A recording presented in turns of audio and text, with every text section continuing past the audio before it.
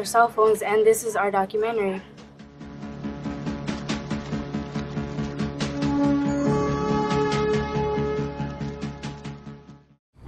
Do you believe that the cell phone was a revolution to society overall? Yeah, I mean, 30 years ago, they didn't have cell phones. So, I mean, in today's society, I can't even imagine what's life like without a cell phone. So I believe it's a great way of communication. I think it's necessary now because technology grows at such a fast rate. And you need to be able to communicate with others for business or just friends, family, emergencies. It's just easier to communicate with. So how far have cell phones progressed, do you think, since they came out, like in the late 70s? I'd say a great deal. Like you hear the jokes a lot about the phones being bigger than house phones. So I think they progressed not only in size, but also in the technology. I mean, it used to be just for calling, and then they came out with the text messaging, and then after that they came out with internet features. And some of our latest phones the internet's just as good as it would be on a computer, just as fast, just as clear. It's exactly what you would see on a computer, actually. So on top of that, they've been able to come out with a million features. I explained Chaperone earlier. They've been able to come out with navigation systems, turn-by-turn directions.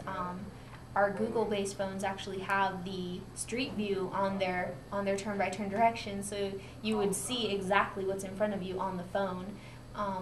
So technology on the cell phones it's taken off like crazy in the past few years, and I'm just curious to see what else they're going to come up with for these cell phones, because there's always going to be a need for more, especially with the younger generations. Everybody always wants more, So it's progressed a great deal.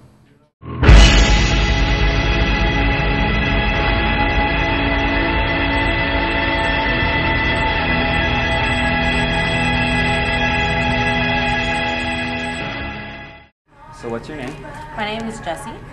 And how long have you been working for T-Mobile? I've been working here for 2 years in February. 2 years in February. So what's the main difference between the different generations of phone networks? Well, we have GPRS, which is just the regular, when it doesn't have 3G, and then we have 3G, which is third generation, and some other carriers like Sprint, I believe, and Verizon have 4G, which is fourth generation. It's just the difference between the internet speeds. Do you think cell phones were a revolution to society as a whole?